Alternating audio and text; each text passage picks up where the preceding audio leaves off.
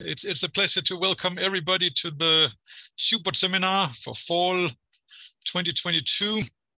And first point is we have gotten two new organizers of the seminar, Rebecca Golden from George Mason University and Ricard Rimani from UNC Chapel Hill. They'll join Leonardo and myself, right? So it will be an even richer selection of subjects. Time this semester is changed slightly. It will be Mondays, 4:30 to 5:30, and again, approximately every 2 weeks. And yeah, 2 weeks from now, we will start with a special case to that.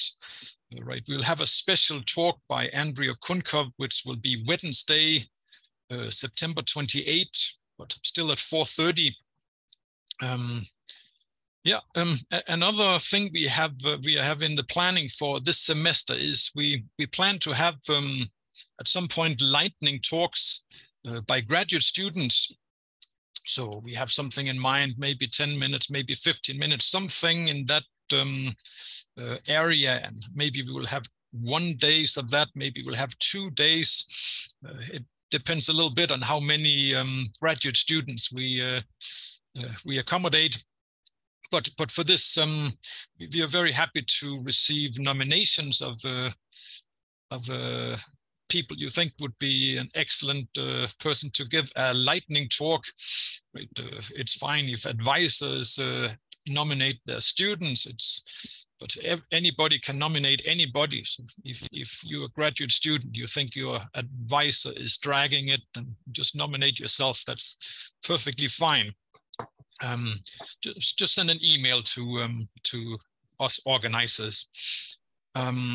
If we get a lot of nominations, then we will give priorities to finishing graduate students, and these graduate student talks might be at the time of the semester where postdoc applications are being sent out. Yeah, enough about this. So today, it's a pleasure to introduce our first speaker of the semester, Shrawan Kumar from UNC, and right now also at Princeton. He will speak about conformal blocks for Galois covers of algebraic groups. And special note, please right-click on the window where you can see his notes, and then pin that window. Then you will get to see it.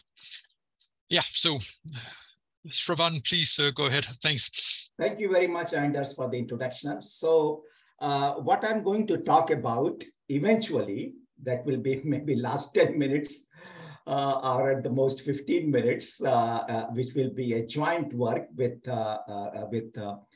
Jiuzu Hong of my department. So that is, as the title said, conformal blocks for Galois covers of algebraic curves. But before I introduce that topic, I have to tell you what the classical story is about the Verlinde formula in the non-equivariant setting, in the usual setting, or in the classical setting.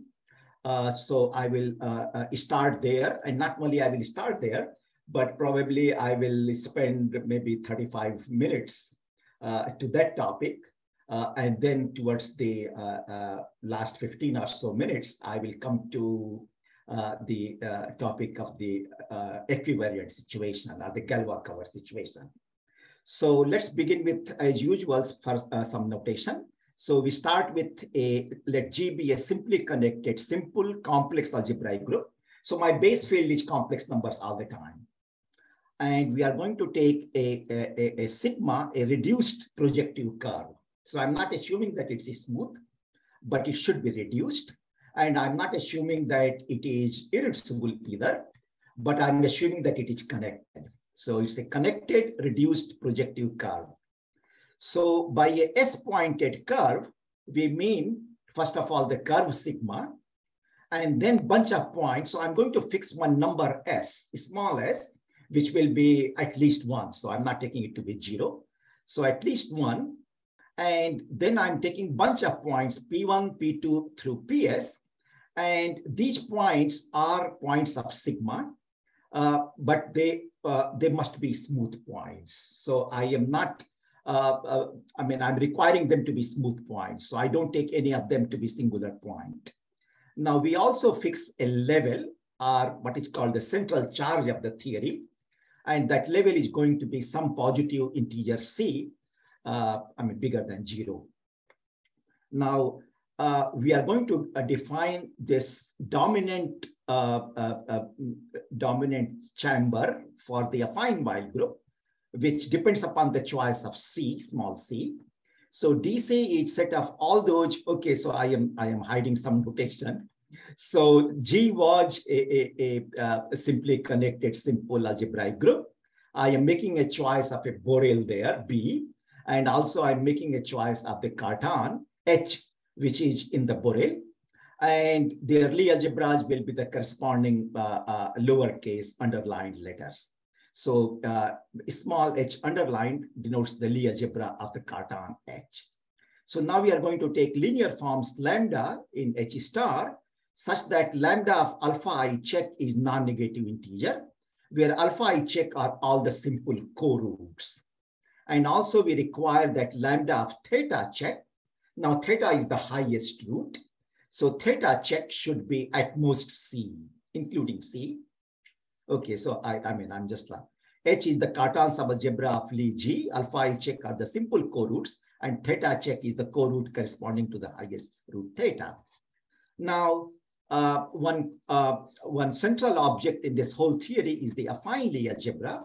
I'm sure you all know what the affine Lie algebra is, but just to set the notation, so I will denote it by G hat, the German G hat, where German G is Lie algebra of G. So I have deviated here in my notation. I could also have just said a small g bar or underlined G, but that's one German letter I can kind of write it. So I wrote it German G. So G hat is G tensor C, Laurent series C double bracket T, plus a central element, capital C.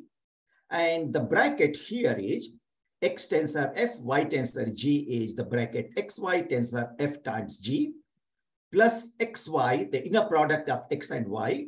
And then we take a residue of df times G. So the derivative of F times G, and the residue just means the coefficient of T inverse. Now here XY is the normalized invariant form on the Lie algebra, so that we normalize it in the manner so that the highest root is squared, length squared is 2. So theta, you push theta up a little bit. It's